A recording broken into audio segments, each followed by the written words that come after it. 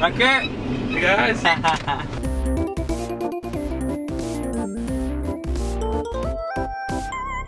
Sorry we're late. Oh dog, it's fine. I had nothing better to do. Did you get it? You had nothing better to do?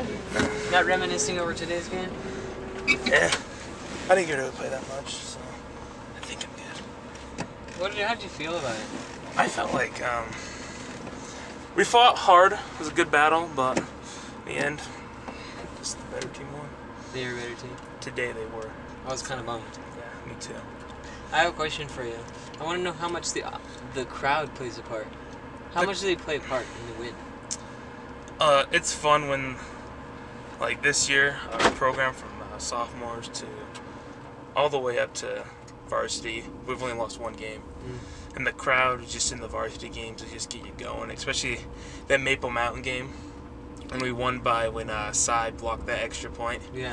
The crowd just meant a lot. It just played a big role, like just getting us pumped up and cheering loud for us is just awesome. Oh, you weren't there at halftime when we actually did get pumped up. No, I could hear you guys though in the locker room. What was going on in that locker room? Just a lot of thinking, cooling down, and then right before we came out, Cy, he hurt his shoulder in the game, but he just gave us a pep talk saying how like he's gonna do it for us. He loves this team, and we have heart in this game. So he just gave us a speech, and then Bryce Nelson too, one of the captains of his team, such a good leader to us. He gave us a pep talk and just saying how we got to do it. We just got to come out, and then our defensive line coach, Coach Murdoch, a couple weeks ago when we were about to verse Murray, he said, Red Devil program, we win football games.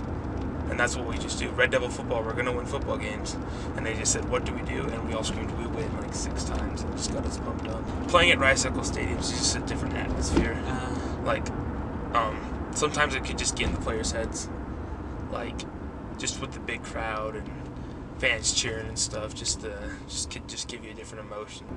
What's the carry on from this? What are we gonna do now? I don't know. Just let's ask funny questions or something like that. All right. I have a funny question for you. Okay. What color is your toothbrush?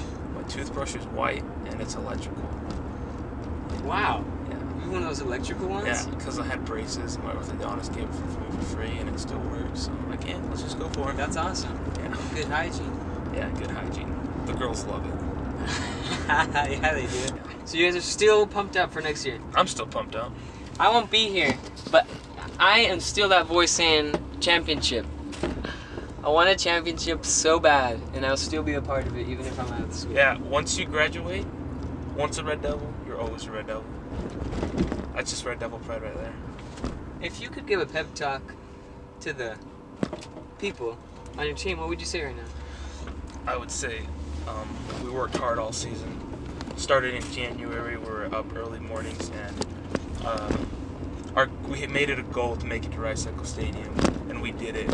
We fought as a team, we won as a team, we lost as a team, and we battled as a team. So let's just keep our heads up high, and we had a good season. And everyone who has been a part of this season, fans, parents, coaches, teammates, will remember this season as one of the best seasons in Springfield football history. Thank you for that. Yeah. I feel motivated. I feel motivated too, actually. Really? I feel like I could go run bleachers right now, dude. What was the most difficult part of preparing in football? Probably, I came off an injury this year. I hurt my foot. And just getting back in the move of it, just coming back that first week and conditioning and stuff, it really killed me, but I'm glad I got back to it. I missed it every second I was out. So if you missed it, what is it that you love about football? Just, they're so, like, they don't have a limit of how much people can play football. Anyone can play football. It's just awesome because we all come together as a team and we bond and we practice and we just blood, sweat, and tears go into it. I just love it so much. Is the family relationship type thing going to continue after? Yeah, I think it will. Because we made bonds ever since like January and it's gone till mid-November. That's 11 and a half months, so. Wow. That's a lot of time together. What are the bonds like? Can you explain it? The bonds are just, it's hard to explain, but like, it feels like your brothers. You fight together, you bond together, you laugh together, you get in fights with each other, just trying to compete every single day. That is one of the coolest things I've ever heard. It's pretty awesome. Football's such a great sport. Wow. Maybe I can play in the past. You should have played, Danny. Oh, man. We always need that funny guy on the sideline. That's what my brother was for. Well, Ryker, I want to tell you, you guys did an amazing job. And I was happy to come along on the thing, on the journey, because I had a blast. Yeah, I saw you filming all the games and stuff. It's back that way. We passed it? Yeah, I live in the ghetto, so. Is that what you call this place? Yeah. It's a pretty nice place, though. It's pretty nice, but then there's the power plant over there, so sometimes it can smell pretty bad. Smell pretty bad around here? Yeah. Who do you blame it on, the dad? Dad! I usually blame it on my brother. Really? But he's gone in Peru, so I can't really blame it on him anymore. Oh. Yeah. You miss him, probably. Yeah, I do miss him sometimes, but just Tegan. You know Tegan, dude. He's awesome. Well, this is a drop-off zone. Well, thank you. You take care of yourself, okay? I will. Keep working hard, because that made my year fun. Yeah. Made my sophomore year fun, too.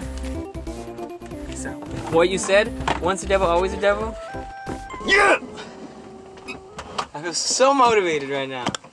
Man.